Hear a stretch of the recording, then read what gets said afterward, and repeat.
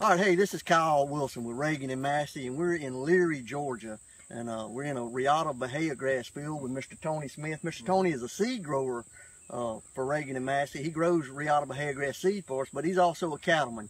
And Mr. Tony uses Riata on his farm for hay and for grazing, and we're going to visit with him a little bit this morning and talk about establishing a Riata Bahia Grass field and how to go about that. Mr. Tony, thank you for being with us. Please be here. Good, thank you. Good. All right, Mr. Tony, let's start by talking about establishing Riata Bahia on your farm. Let's talk about land preparation first. What do you do? Well, we're in a heavily row crop area. The priority is peanuts, and of course we don't do any deep tillage for the preparation for Bahia grass, but it's pretty much normal crop preparation like we do for cotton or corn. Except for the fact that I don't feel like it's necessary to do a deep tillage like a subsoil or scooter plow or something like that, or moldboard plow and anything like that. We just prepare the land, get it good and clean and firm. So you want to be as clean as possible, exactly, basically. Yeah. Exactly. No other weeds or any other grasses. That's right. We prepare it with a clean seed bed and firm it up, and because we plant with a grain drill. Okay, so you drilling it in. What rate are you using? I've been planting about 15 pounds an acre, and I've been having very good luck getting a good seed established and if somebody's adequate. If somebody's out there and they don't have access to a grain drill and they're having to broadcast their seed, do we need to up that rate to about 20 pounds? I would say yes. I never have tried to broadcast any, but I think that would probably do it. A little bit more. All right, so you disc your land, get clean as possible, plant your seed, wait for emergence, and then how do you approach fertilization? Well, we look at, of course, we take soil samples, and I think that's a priority, to know what you got, keep the pH up. We don't try to get the pH real high, but we keep it around 6.2, something like that, and these type soils, we got very sandy soil here.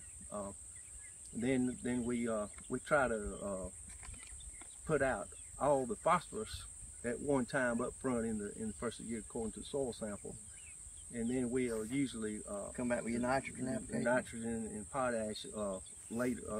Split that up. Yeah. And basically, what I'm living and learning through this process. But like I said earlier, my priority is the seed production. We're trying to cut the seed and then cut the grass, bale it up for hay, or graze it, or whatever we try to do to get the turf off, and then we fertilize it at least 3 times a year. Okay. Yeah. All right. After you plant, how long does it take to establish? Let's say with average weather conditions, you get rain. Right. When can you expect to graze or maybe have your first cutting? We try to establish the seed usually right after the last frost, and who knows when that is. We're having to guess at that. Well, actually, believe it or not, in this field we had frost 10 days ago, pretty heavy frost, and it's already green back up. So, but we try to wait till that last frost, plant the seed, and establish it. And usually, at 1st of April, last of March, and get the seed established, and then usually by August you're ready to use it. Ready to use it. Okay. So, all right, day length is one of the factors with Riata Bahia. It's not as sensitive to short light periods. Right. So when the days are short in the spring and fall, you get more active growth out of it than other varieties. Have you seen that on your farm? Absolutely, and I think that's one reason. The fact that it starts earlier and lasts longer. I know we've seen that. You cut hay in December here. Absolutely. Yeah. Okay. Yeah. After that last seed cutting, we cut hay all the way up.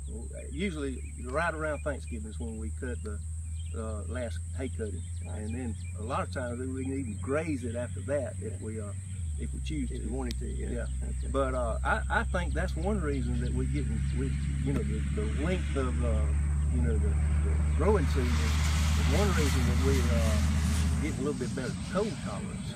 Is because it's got an established root system and it's growing, and even though a hard frost will cut it back pretty bad, I really think we getting some cold tolerance out of it because of that. Very cold tolerant variety. Yeah, you mentioned that some of your neighbors were asking you, during the drought period last fall, they were seeing your green grass. They want to know what's going on. Yeah. They want to know what it was because they hadn't seen that kind of green up in those times of the year. Well, that's a great story. In December.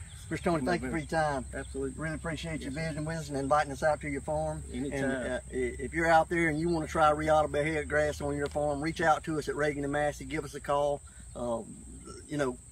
Seed is short, but we do have some available right now. If you want to give us a call, and we can get you fixed up. And thank you for joining us today. If you have any questions, just post them on our Facebook page or give us a call. We'd be glad to help you any way we can. Thank you, guys.